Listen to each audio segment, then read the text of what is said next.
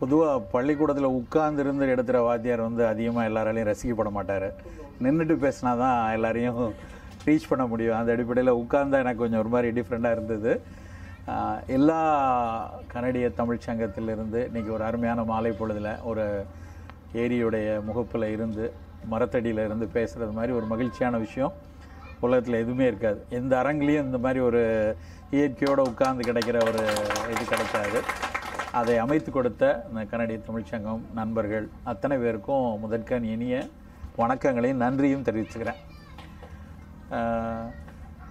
உரையாடல் அப்படிங்கிற ஒரு விஷயம் வந்து நம்மளுடைய தமிழ் சமூகத்தில் பல காலம்னா என்றைக்கு நம்ம வந்து இலக்கிய ரீதியாக வந்து தமிழ் உலகத்தை நம்ம பார்க்க ஆரம்பித்த காலத்திலேருந்து உரையாடல் அப்படிங்கிறது நம்ம வாழ்க்கையில் மிக மிக முக்கியமான விஷயம்.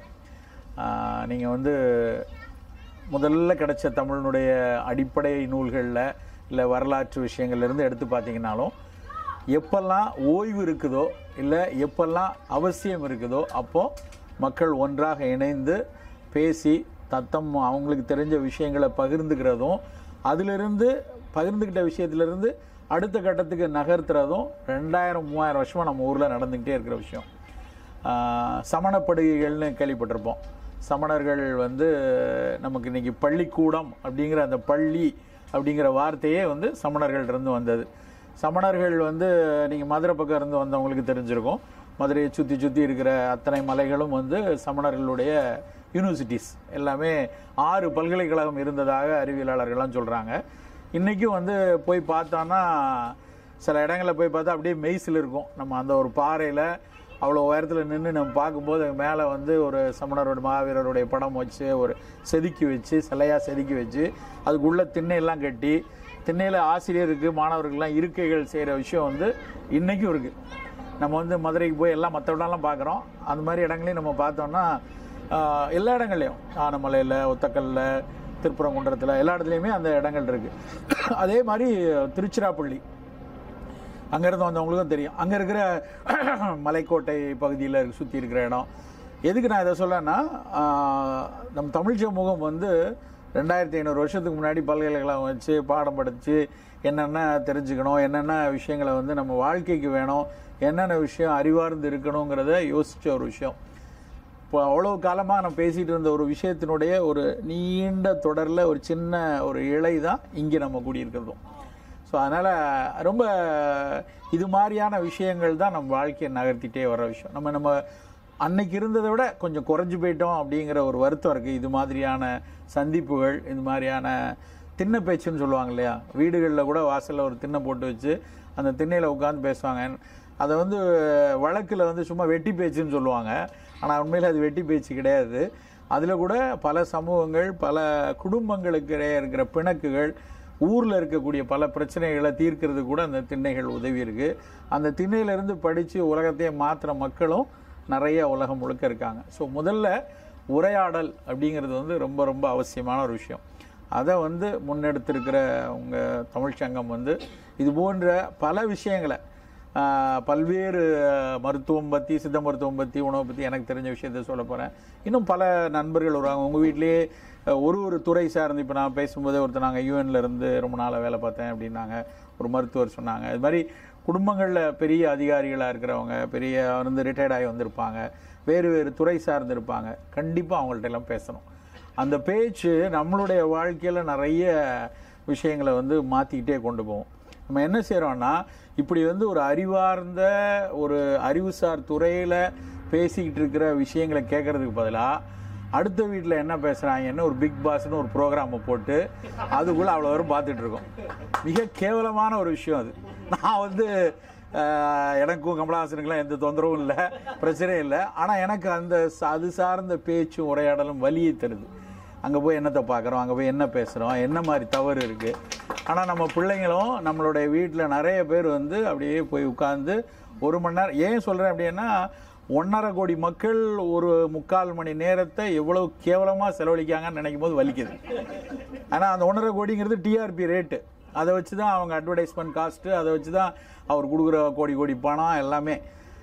அதில் என்ன வேணாலும் துறை இருக்கட்டும். யாராவது அங்கே இருக்கிற 10 பேர் வந்து ஒரு சமூகம் சார்ந்த பிரச்சனையை பேசுகிறாங்களா, இல்லை குடும்பம் சார்ந்த சில பிரச்சனைகளை பேசுகிறாங்களா, இல்லை சுற்றுச்சூழல் பேசுகிறாங்களா, விவசாயம் பேசுகிறாங்களா, கல்வி பேசுகிறாங்களா, அறிவியல் பேசுகிறாங்களா, என்ன பேசுகிறாங்க நீங்களே ஒரு 2 நாள் பார்த்துட்டு அதோட அதை என்ன பண்ண முடிவு பண்ணுங்க. ஸோ இல்லை அப்படி ஒரு அது வந்து நம்மளை அடிமைப்படுத்தக்கூடிய பல்வேறு விஷயங்கள். வணிகம் அப்படிங்கிற ஒரே ஒரு விஷயத்தை மட்டும் முன்னிறுத்தி யார் என்ன பேசணும் என்னென்ன, நான் அதை மட்டும் சொல்லலை. ஒரு தடவை ஒரு தொலைக்காட்சியில் வந்து ஒரு ஊடக விவாதத்துக்காக நான் ஒரு பெரிய தொலைக்காட்சிக்கு போயிருக்கேன். விவாதம் ஆரம்பிக்கிறதுக்கு முன்னாடி எனக்கு கொஞ்சம் நல்லா அங்கே நண்பர்கள் இருந்தனால வெளியே இருந்து பேசிகிட்டு இருக்கிறேன். அப்போ வந்து ஒரு தீவிரமான வாதம் நடந்துகிட்ருக்கு அங்கே இருக்கிற மக்களோட. ஒரு 3-4 பேர் உட்கார்ந்துருந்தாங்க. நான் யாருன்னு கேட்டேன். அவர் பெரிய ஒரு சீரியல் போயிட்டுருக்கு, அதனுடைய டேரக்டரு, அதனோட ப்ரொடியூசரு, அதனோட ப்ரொடக்ஷன் எக்ஸிக்யூட்டிவ், ஹீரோ, இவ்வளோ பேர் உட்காந்துருக்காங்க. அங்கே அந்த டிவியினுடைய முதலாளி எல்லாரும் உட்காந்து பேசுகிறாங்க தீவிரமாக. என்ன பேசுகிறாங்க, நான் சொல்லுது நடந்த 100% உண்மை, இதில் எந்த விதமான புனைவுகள்லாம் இல்லை. என்ன பேசுகிறாங்கன்னா, கிட்டத்தட்ட 1.5-2 மாதமாக நம்ம டிஆர்பி இறங்கிட்டே இருக்குது. ப்ரைம் ஏரியா கொடுத்துருக்கேன், நான் ப்ரைம் டைம் கொடுத்துருக்கேன். இந்த ப்ரைம் டைமில் நம்மளை பார்க்காம அவங்கள பார்க்குறாங்க. என்ன செய்வியோ தெரியாது. ஒன்று அவனை கொல்லு, இல்லை ஒய்ஃப் வேற எங்கேயா போக சொல்லு, இல்லை இவ்வளோ எங்கேயா காதலுக்கு பண்ண சொல்லு, இப்படின்னு பேசுகிறாங்க. சார் அது முடியாது சார் அப்படின்னு டேரக்டர் கூப்பிட்றேன். என்ன அதெல்லாம் எனக்கு தெரியாது, இல்லைன்னா நான் ஸ்லாட்டை மாற்றணும் அப்படிங்கிறாரு. சரி சார் நான் வேணா அந்த தங்கச்சி எப்படி பண்ணிடுறேன் அப்படிங்கிறாரு. இதை நினச்சி நம்ம குரூப்பில் வந்து அவ்வளோ பேரும் அந்த சீரியலை பார்த்துட்டு அழுது கண்ணீர் விட்டு, பாம்பை விட்டுட்டான், பாம்பு எங்கே போகுதுன்னு தெரில, இப்படின்னு பின்னாடியே போயிட்டுருக்கோம். ஸோ நம்ம எதுக்கு நான் சொல்கிறேன் அப்படின்னா, நம்மளுடைய அறிவு சார்ந்த விஷயங்கள் எவ்வளோ மோசமாக போயிட்டுருக்கு. அதுக்கு வந்து மத்தியானம் 12 மணிலேருந்து ராத்திரி 12 மணி வரைக்கும் தொடர்ச்சியாக ஒரு விஷயத்தை போட்டு, இங்கே எத்தனை மணின்னு தெரியல, அப்படியே உட்கார்ந்து அதிலேயே இருந்து அவன் என்ன பண்ணுறான் இவன் என்ன பண்ணுறான் எல்லாம் அதாவது மிகப்பெரிய மன அழுத்தத்தையும் மிகப்பெரிய குரூர மனப்பான்மையும் மிகப்பெரிய அளவில் வேதனையான ஒரு விஷயத்தை நம்ம மனதுக்குள்ளே இவையெல்லாம் பதிச்சுக்கிட்டே இருக்கு. இதுதான் உண்மை, நடக்கிற உண்மை அதுதான். எந்த பெண்ணும் இப்படி ஒரு கொடூரமான தவறான எண்ணத்தோட யாரும் கிடையாது. ஆனால் அவை உருவாக்கப்படுது இல்லை. இப்படி வந்து அந்த வன்மத்தையும் குரூரத்தையும் நம்ம அடி மனதில் இருக்க அழுக்குன்னு ஒதுக்கி வச்சிருக்கிற, மூளைக்கு ஓரமாக ஒதுக்கி நம் கல்வியும் அனுபவமும் இதெல்லாம் சிந்திக்கக்கூடாதுன்னு ஒதுக்கி வச்ச விஷயத்த தோண்டி தோண்டி எடுக்கிற மாதிரி காட்சி அமைப்புகளை வச்சு அது மூலமாக நம் மனம் வந்து அதுக்குள்ளே போய் அதை நடைமுறையில் நம்ம வாழ்க்கையில் நம்ம பிள்ளைகிட்ட, நம்ம மகன்கிட்ட, நம்ம மருமகள்கிட்ட, நம்ம எல்லார்ட்டையும் நடைமுறைப்படுத்தக்கூடிய உளவியல் ரீதியான பல சிக்கல்களை இந்த விஷயம் உருவாக்குது. என்னடா வந்தோடனே உணவை பற்றி பேசாமல் எதையோ பேசிகிட்டு இருக்கான்னு நினைக்கலாம். ஏன் நான் சொல்கிறேன் அப்படின்னா, உரையாடல்கள் தங்கி போய் இது மாதிரியான குதர்க்க விமர்சனங்கள் கூடிக்கொண்டிருக்கக்கூடிய ஒரு காலகட்டத்தில் நம்ம இருக்கிறோம். நம்ம அதிலேருந்து கொஞ்சம் விலகணும். படித்து நீங்கள் எல்லாருமே கல்வி தான் உங்களை இவ்வளோ தூரம் இங்கே கொண்டு வந்து உட்கார வச்சுருக்கோம். அடிப்படையில் ஒரே விஷயம் வந்து நீங்கள் படித்ததும் படிப்பின்பால் உழைத்ததும் அந்த உழைப்பின்பால் வந்ததான். நிச்சயமாக வேறு எந்த காரணத்தாலையும் இந்த கரைக்கு நம்ம வந்திருக்க முடியாது.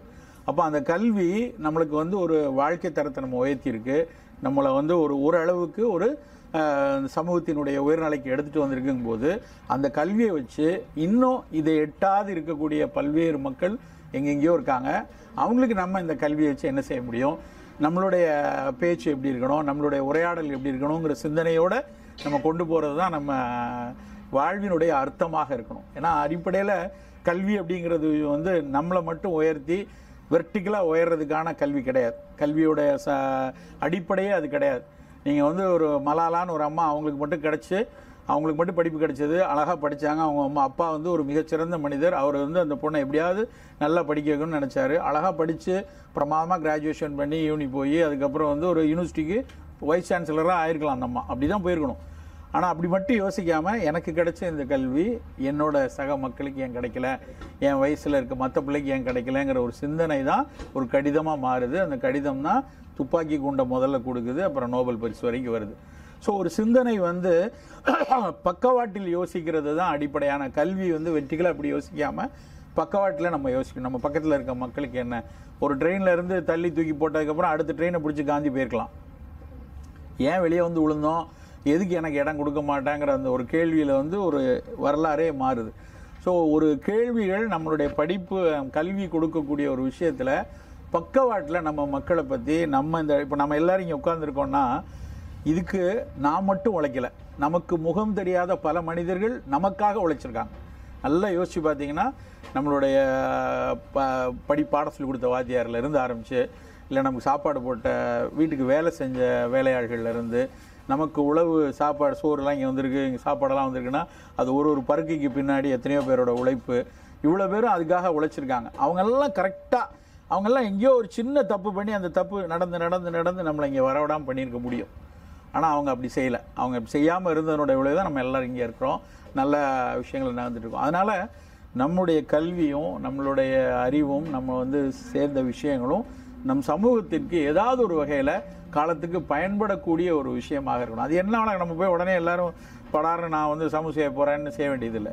எந்த அளவில் நம்ம ஒரு நல்ல அறிவை கடத்துவது மிகச்சிறந்த ஒரு சேவை, நல்ல விதமான ஒரு அனுபவங்களை கடத்துறது மிகச்சிறந்த சேவை. அன்னைக்கு நமக்கு ஒரு மிகப்பெரிய பலமாக இருந்தது அனுபவ கடத்தல் தான். அனுபவங்கள் ஒரு பெரிய கூட்டு குடும்பங்களில் அனுபவங்கள் தானாக தெரிஞ்சது. அப்புறம் ஒரு நல்ல சமூகத்தில் அனுபவங்கள் கடத்தப்பட்டுச்சு. இந்த மாதிரி இருந்து அப்படி இருக்கும், இந்த மாதிரி திருவிழாக்கள் அப்படி தான் இருந்துச்சு. அன்றைக்கி இருந்த எந்த விழாக்களும் ஒரு வெறும் மதம் சார்ந்த விஷயமாகவோ இல்லைன்னா வெறும் வழிபாட்டு சார்ந்த விஷயங்களாக இல்லை. ஒவ்வொரு விழாக்களுக்கு பின்னாடி ஒரு பெரிய ஒன்று யாருக்காவது நன்றி செலுத்தக்கூடியதா, இல்லை யாரையாவது வணங்குறதா, இல்லைன்னா ஏதாவது அதிலிருந்து அடுத்த கட்டத்துக்கு நகர்றதா தான் எல்லா விழாக்களும் இருந்தது. நேற்று முன்னாள் நடந்துச்சு ஆடிப்பெருக்கு, ஆடி அமாவாசை, தை அமாவாசை, எல்லாமே பார்த்திங்கன்னா அமாவாசையிலையும் பௌர்ணமியில தான் பெரும்பாலான விழாக்கள் இருக்கும். பொங்கல் எடுத்தாலும் சரி, தீபாவளி எடுத்தாலும் சரி, எல்லா விழாக்களும் கிட்டத்தட்ட அமாவாசை பௌர்ணமி. ஏன் அப்படி நிலவை ஊட்டி வச்சாங்க? அன்னைக்கு கூடுவதற்கான, எல்லாரும் ஒன்றா சேருவதற்கான, இரவில் பேசுவதற்கான ஒரு வெளிச்சம் இயற்கை கொடுத்த ஒரு விஷயமா இருந்தது. ஆறு பெருகி இருக்கப்போ கும்பிட்டாங்க, சூரியனை வணங்கினாங்க, கதிர் முத்துனப்ப வணங்கினாங்க. எல்லாத்துக்கும் ஒரு பின்னாடி ஒரு காரணம். அதுவும் குறிப்பிட்ட என்ன காரணம்னா, நம்மளுடைய தமிழ் சமூகத்தினுடைய கொண்டாட்டத்துக்கும் பிற சமூகங்களின் கொண்டாட்டங்கள் கொஞ்சம் மேலே இருக்கிறோம். அதுக்காக மற்றவங்களை குறைச்சி சொல்லிட முடியாது. எல்லா ஊர்லேயும் ஹார்வெஸ்ட் ஃபெஸ்டிவல் இருக்குது. எல்லா ஊர்லேயும் அந்த பல்வேறு சமூகங்கள்லேயும் அந்த விவசாயத்தை கொண்டாடுறாங்க. ஆனால் நம்ம இதில் தைப்பொங்கல்னு எடுத்திங்கன்னா ஒரு நாளுக்கும் மாட்டுக்கும் சூரியனுக்கும் மண்ணுக்கும் எல்லாருக்கும் தேங்க் பண்ணி, உழவனுக்கும் தேங்க் பண்ணி, அப்படி ஒரு விழா வேறு எங்கேயும் பார்க்குற மாதிரி தெரியல. ஸோ அப்போ அவ்வளவு ஒரு நல்ல ஒரு இடத்துலேருந்து வந்த நம்ம இன்றைக்கி அந்த பல நுணுக்கங்களை, தமிழ் சமூகத்தினுடைய மிகச்சிறப்பான வாழ்வியல் நுணுக்கங்களை நம்ம அடுத்த தலைமுறைக்கு அழகாக கடத்த வேண்டியது நம்மளுடைய மிக முக்கியமான கடமை. அப்படி கடத்தினாதான் வாழ்க்கை முறை ஒரு வாழ்வியல் கடத்தப்படும் போது தான் மரபுலேருந்து, மொழியிலிருந்து, உணவுலேருந்து எல்லா விஷயங்களும் அதோட ஒட்டி ஒட்டி வரும். சாப்பாடுங்கிறது நம்ம தனியாக அதை ஒரு வெறும் கலோரியாவோ இல்லைன்னா அதில் கார்போஹைட்ரேட், புரோட்டீன், இது மட்டும் நம்ம பார்க்க முடியாது. அதை தாண்டி பல விஷயங்கள் இருக்குது. ஒரு தானியங்கள்லையும் அது மரக்கறி உணவாக இருந்தாலும் சரி, புலால் கறி உணவாக இருந்தாலும் சரி, அதுக்குள்ளே ஒரு பெரிய நீண்ட புரிதலும் மரபும் இருக்குது. அதனால தான் நம்ம ஒரு உணவை பற்றி பேச வேண்டும் என்றால் மரபை பற்றி பேசாமல் இருக்க முடியாது. மரபு இல்லாமல் உணவு இல்லை, நம்மளுடைய வரலாறு இல்லாமல் உணவு இல்லை. உணவு மாறின விஷயத்துக்கு பின்னாடியும் வரலாறு இருக்குது. அதை நாங்கள் படிக்கும்போது நிறைய விஷயங்களை அதை யோசிக்கும்போது ஆந்த்ரோபாலஜிக்கலாக எப்படி இருந்திருக்கு, சோஷியலாக எப்படி இருந்திருக்கு, ஹிஸ்டாரிக்கலாக எப்படி இருந்தது, சயின்டிஃபிக்காக அப்படி இருந்தது. ஒவ்வொரு ஆங்கிள்லையும் யோசித்து பார்த்தோன்னா அதை நம்ம ஒன்றொன்றுக்கு பின்னாடியே நம்மளுடைய தமிழ் உணவுகளில் ரொம்ப ஒரு பெரிய விஷயம் இருக்குது. நான் நேற்று காலை 8:30 மணிலேருந்து ராத்திரி 8 மணி வரைக்கும் ஒரு உணவு திருவிழாவில் கலந்துட்டு தான் வரேன். எட்மண்டனில் ஹெரிட்டேஜ் ஃபெஸ்டிவல் நடந்துகிட்ருக்கு. நேற்று 3 நாளாக நடந்துகிட்ருக்கு. என்னுடைய பயணத்துக்கான மிக முக்கியமான காரணம் அதுதான். ஏன்னா இது நடக்குது அப்படின்னாங்க, சரி அப்போ ஹெரிட்டேஜ் ஃபெஸ்டிவல் பார்க்கணும், அதோட மேட் கனடாலையும் கொஞ்சம் பார்க்கலாங்கிற ஒரு ஐடியாவில் தான் நான் வந்தேன். நேற்று பார்த்தப்ப நான் ஒரு 25-30 ஸ்டாலாவது போய் பார்த்துருப்பேன். நம்ம வரைபடத்தில் தேட முடியாது. குவாண்டமாலான்னு டூண்டு ஒரு இடம் இருக்குது, பீனட் சைஸில் இருக்குது.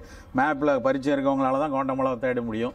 அதுலேருந்து பல நாடுகள் அங்கே போய் தான் இப்படி ஒரு நாடு, இதுக்கு ஒரு கலாச்சாரம் மரபு இருக்குன்னே தெரியும். அப்படிலாம் பல நாடுகள், அதாவது மேற்கு ஆப்பிரிக்க நாடு, அப்புறம் பாலினேஷியன் நாடுகள், அப்புறம் ஆப்பிரிக்காவுக்கு கீழே இருக்கிற நிறைய ஃப்ரெஞ்சு குடியிருப்பு, இப்படி பல நாடுகளினுடைய உணவு அங்கே பெரிய திருவிழா, அதுக்கான ஆட்டம் பாட்டம் கொண்டாட்டம்னு பிரமாதமாக நடந்துகிட்ருக்கு.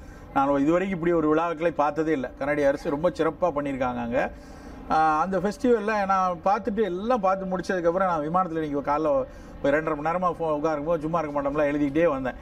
இந்த ஹெரிட்டேஜ் ஃபெஸ்டிவலை பற்றி ஒன்று எழுதும்போது எனக்கு என்ன எழுதணும் மனம் போன போக்கில் எழுதிட்டு இருக்கேன். முடிக்கும் போது தான் தோணுச்சு எனக்கு இவ்வளோ இடம் பார்த்தோம். ஒரு என்ன தோணுச்சுன்னா, பெரும்பாலும் என்ன இன்க்ரீடியன்ஸ் யூஸ் பண்ணுறாங்க அப்படின்னு யோசித்தேன்.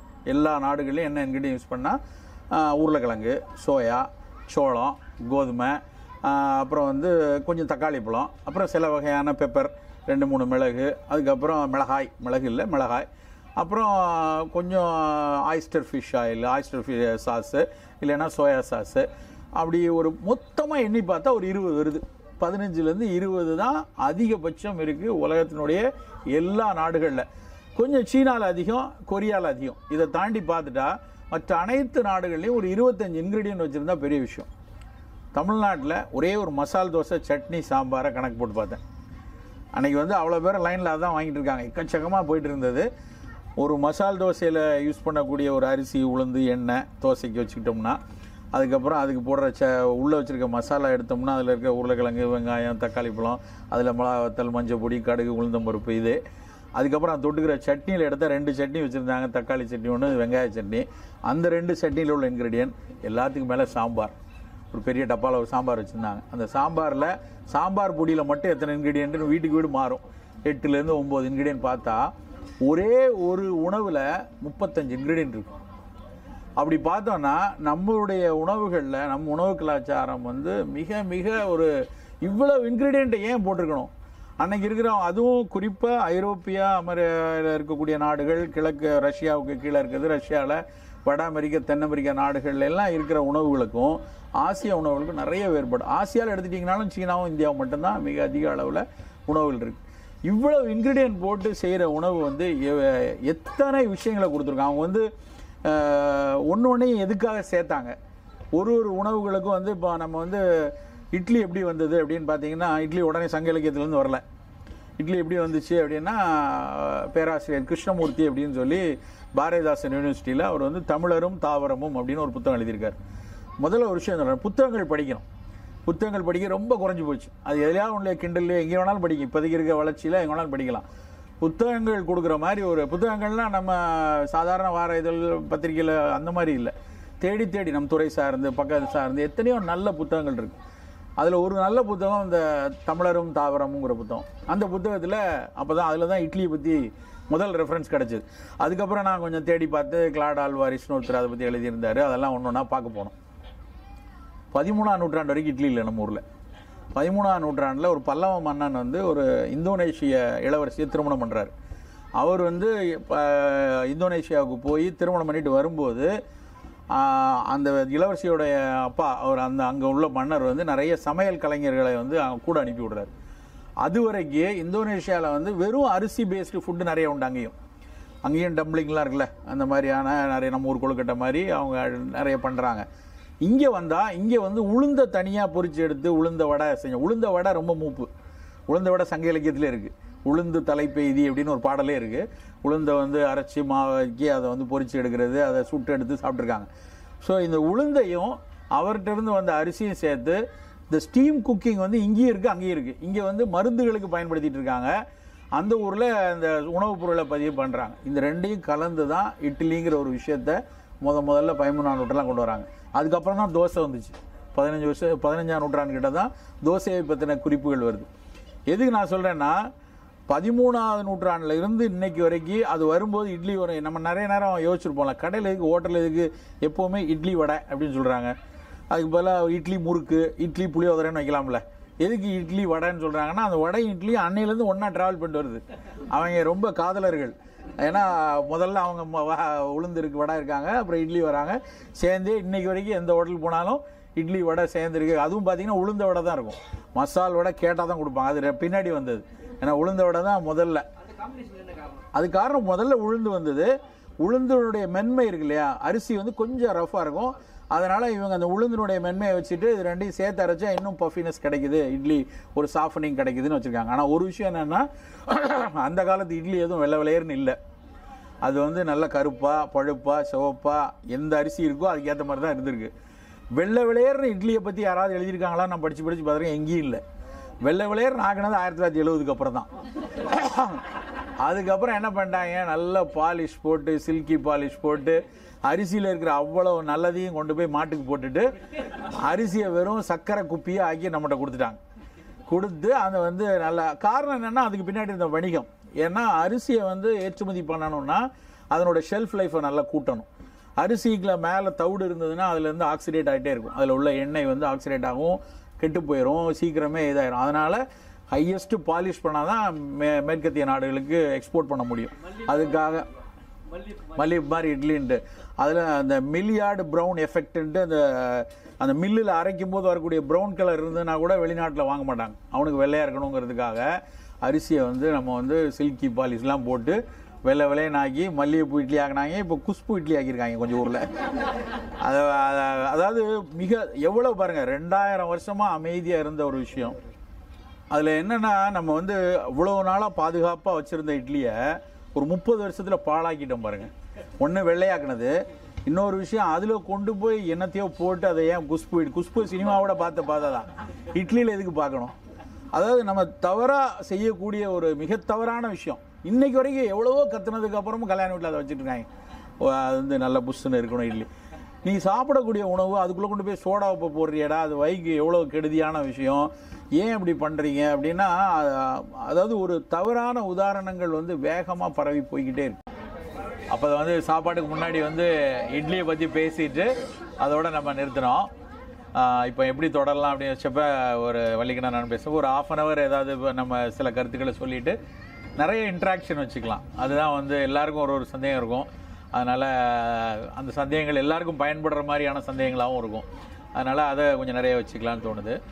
முக்கியமாக சொல்ல வேண்டிய சில கருத்துக்களை சொல்லணும்னு நினைக்கிறேன். ஏன்னா டைம் குறைவாக இருக்கிறதுனால தொடர்ச்சியாக இதை பற்றி பேசிட்டு வர்றதுக்கான முக்கியமான காரணம் என்ன, முன்னாடிலாம் ஒரு 4 பேர் சேர்ந்து பேசுகிறோம், உணவை பற்றி பேசுகிறதா இருந்தால் அது ஆணாக இருந்தாலும் சரி பெண்ணாக இருந்தாலும் சரி, உணவை பற்றி பேச்சுன்னா 2 விஷயம் இருக்கும். ஒன்று வந்து டேஸ்டியாக செய்கிறது எப்படி, இதை எப்படி ரோஸ்ட் பண்ணலாம், இதை எப்படி ஃப்ரை பண்ணலாம், இல்லை இதை எப்படி வந்து மோஸ்ட் டேஸ்டியாக உண்டாக்குறது என்ன அப்படிங்கிறது ஒரு பேச்சு இருக்கும். இன்னொன்று வந்து டிஃப்ரெண்ட் ரெசிபியாக இருக்கும். எங்கள் வீட்டில் எப்படி செய்வாங்க தெரியுமா, உங்கள் வீட்டில் எப்படி செய்வாங்க அப்படின்னு ரெசிபியை பற்றி பேசுவாங்க. இந்த 2 தான் பேசு பொருளாக இருந்துச்சு. ஆனால் இன்றைக்கி வந்து அதிகம் பேசுகிறது வந்து எந்த உணவு உடம்புக்கு நல்லது, இதை சாப்பிட்டா எனக்கு சுகர் கண்ட்ரோலில் இருக்குமா, இது சாப்பிட்டா வெயிட் போடாதா, இது எவ்வளோ கலோரி, இதில் எவ்வளோ ஃபைபர் இருக்குது, இந்த பேச்சு வந்து நம்ம எல்லார்ட்டையும் வந்திருக்கு. இது வந்து பெரும்பாலும் இன்றைக்கி வந்து எந்த உணவு எடுத்தாலும் அந்த பார்வையில் பார்க்குற ஒரு தன்மை வந்து இன்றைக்கி வந்திருக்கு. அது ரொம்ப ஒரு பாராட்டுக்கான ஒரு விஷயம். ஏன் இப்படியான உணவை நம்ம முக்கியமாக கவனித்து பார்க்கணும் அப்படின்னா, இந்த பேச்சை நான் ஆரம்பித்ததே வந்து அதிகமாக, அதாவது சித்த மருத்துவம் பற்றி நிறைய பேசிகிட்டு இருந்தேன், சுற்றுச்சூழல் பற்றி பேசிகிட்டு இருந்தேன். உணவுன்னு 2010 நிறைய பேச ஆரம்பித்ததுக்கு காரணம், ஒரு கான்ஃபரன்ஸுக்கு நான் போயிட்டு வந்ததுக்கப்புறம், நானே என்னுடைய யூடியூப்ஸ் பார்த்தவங்களுக்கு கொஞ்சம் பேருக்கு தெரிஞ்சிருக்கும். திரும்ப நான் இதை சொல்லணுன்னு சில நேரத்தில் சொல்லுவாங்க, இது ஏது எத்தனை தடவை சொல்லியிருக்கேன்ட்டு. ஆனால் யாரோ ஒருத்தர் 2 பேருக்கு இந்த விஷயம் தெரிஞ்சிருக்காது.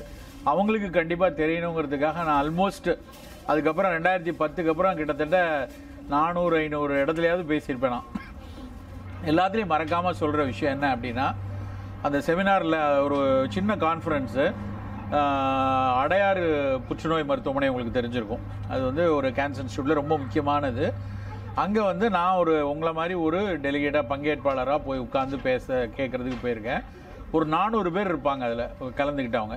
நிறைய டாக்டர்ஸு, நிறைய செவிலியர்கள், நிறைய நோயிலிருந்து மீண்டு வந்தவங்க, நிறைய பேர் நோய்க்காக சிகிச்சை எடுத்துகிட்டு இருக்கவங்க, இப்படி எல்லோரும் உட்காந்துருக்கிற இடத்துல நானும் போயிருக்கேன். ஒரு அம்மா ஒருத்தங்க, ஒரு மிகப்பெரிய ப்ரொஃபஸர், அவங்க உலகளவில் அந்த புற்றுநோய்க்கு ஆராய்ச்சி பண்ணிகிட்டு இருக்கிறவங்க. அவங்க வந்து ஒரு பேப்பர் ப்ரெசென்ட் பண்ண வராங்க. அவங்க வந்து ஃபஸ்ட்டு ஸ்லைடை போட்டு அதை எக்ஸ்பிளைன் பண்ண ஆரம்பித்ததுக்கப்புறம் என்னால் அதுக்கப்புறம் கான்சன்ட்ரேட்டே பண்ண முடியல. ரொம்ப உலுக்கிருச்சு. சில விஷயங்கள் நமக்கு ரொம்ப மனசை ரொம்ப பரட்டுற மாதிரி அந்த ப்ரெசன்டேஷனுடைய ஃபஸ்ட்டு ஸ்லைடு என்னை ரொம்ப, அதுக்கப்புறம் நான் ஃபாலோவே பண்ண முடியல, யோசிச்சுட்டே இருந்தேன்.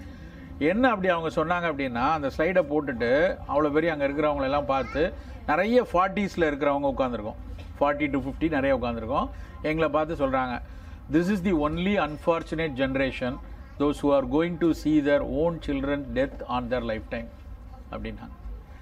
அதாவது இந்த ஒரு தலைமுறை தான் நம்முடைய அடுத்த தலைமுறையின் மரணத்தை அருகிலிருந்து பார்க்க போகிற துரதிருஷ்டவசமான தலைமுறை அப்படின்னு. ரொம்ப எவ்வளோ வேதனையான ஒரு டிஸ்கஸிங் ஸ்டேட்மெண்ட்டுன்னு பாருங்கள். அவங்க வந்து ஒரு புனைவாலாம் சொல்லலை. அதாவது நம்ம வந்து தாத்தா பாட்டி வந்து 99-100 வயசு வரைக்கும் இருப்பாங்க. அடுத்த அப்பா அவர் 90 வயசு 95 வயசு போவார். அது வந்து இயல்பான ஒரு சுழற்சியாக இருக்கும்.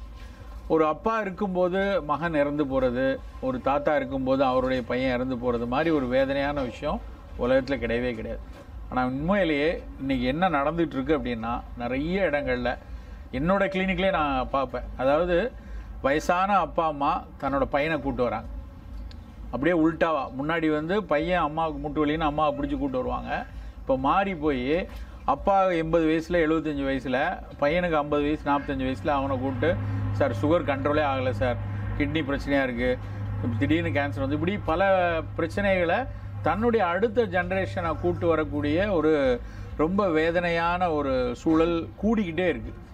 இதை வந்து கவர்மெண்ட் ஆஃப் இந்தியாவும் திரும்ப திரும்ப சொல்லிக்கிட்டே இருக்காங்க. ஏன்னா இப்போ நம்ம இந்தியா போஸ்ட் இண்டிபெண்டன்ஸில் பார்த்தீங்கன்னா, இண்டிபெண்டன்ஸ் டைமில் நமக்கு வந்து நம்மளுடைய சராசரி ஆயுட்காலங்கிறது வெறும் 37 வயசு தான். அதுக்கப்புறம் இன்றைக்கி வந்து நம்மளுடைய ஆவரேஜ் ஏஜ் ஸ்பேன் வந்து தமிழ்நாட்டில் 69 இருக்குது, சில மாநிலங்கள் 70, 71 வரைக்கும் வந்துட்டாங்க. 37லேருந்து 71க்கு மாறினதுக்கு மாடர்ன் சயின்ஸும் பப்ளிக் சானிடேஷன் ஃபெசிலிட்டி கூடதுலேருந்து வேக்சின்ஸ்லேருந்து எத்தனையோ கான்ட்ரிபியூட் பண்ணியிருக்கு. மெதுவாக நகர்த்தி கொண்டு வந்து இவ்வளோ கொண்டு வந்துட்டாங்க. லாஜிக்காக யோசிச்சு பார்த்தா இன்னொரு அடுத்த 10 வருஷத்தில் இன்றைக்கி வந்து இங்கே டொரண்டோவில் கிடைக்கிற ஒரு ட்ரீட்மெண்ட்டோ, இல்லை இங்கே மேயோ கிளினிக்கில், கிளீவ்லாண்ட் கிளினிக்கில் கிடைக்கிற, ஜான் ஹாப்கின்ஸில் கிடைக்கிற ட்ரீட்மெண்ட்டு இந்தியாவிலே கிடைக்குது, மெட்ராஸ்லேயே கிடைக்குது. அவ்வளோ தூரம் மெடிசன் ஒரு மெடிக்கல் ஹப்பாக வந்து இந்தியாவில் நிறைய இடங்கள் வந்துருச்சு.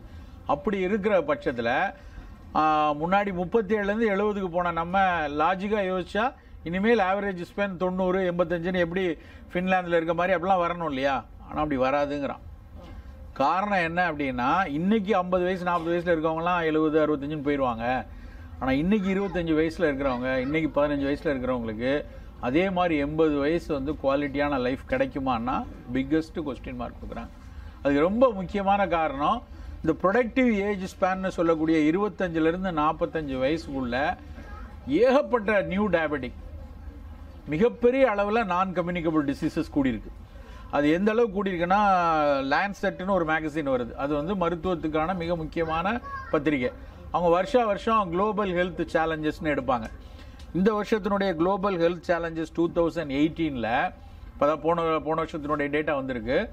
அந்த குளோபல் ஹெல்த் சேலஞ்சஸ் 2018ல் இன்றைக்கும் சர்க்கரை வியாதியில் இந்தியா தான் முதலிடம்.